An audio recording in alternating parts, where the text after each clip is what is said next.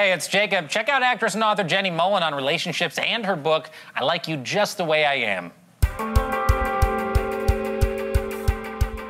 Joining us now is author Jenny Mollen. Jenny's book of hysterical essays, I Like You Just the Way I Am, is out now. Give it up for Jenny! Yeah.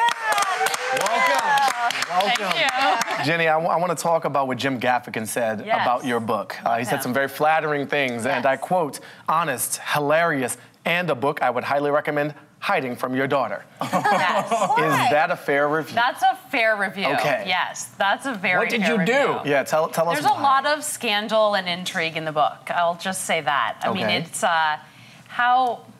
I don't know the rating of this show. We're good. Say whatever you want. Oh, I can? Yeah. The rating is us. Oh, good. We're all way too excited about this. Like Please say it all. Go there. Yeah, it's f***ed up. There's a lot of crazy going on in this book. Then I like it. Yeah. So giddy. It's raunchy and it's dirty, and I don't hold back at all. I like chicks that spill. I think it's refreshing. Yeah. I don't know. I do.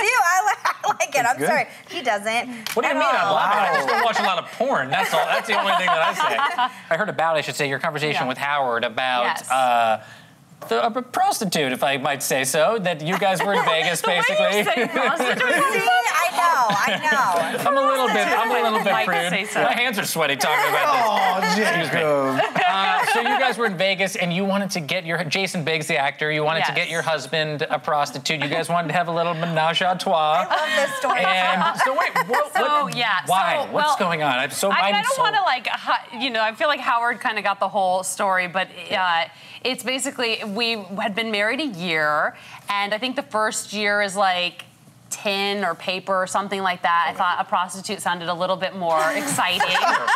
And Rewriting the rules of marriage. I rewrote the rules a little bit, Yeah. and I wanted to seem cool and fun and not like, I was just an old married woman. So I decided to try to procure a, lady of the night and to see what would happen. Did you want to have sex though, or was it like just for fun? My intent wasn't to probably have sex with her. I really wanted to have the story, and some things did happen. Some sexual acts did take place. Okay. The thing that we talked about earlier. But yes, but at the end of the day, it was kind of a bust.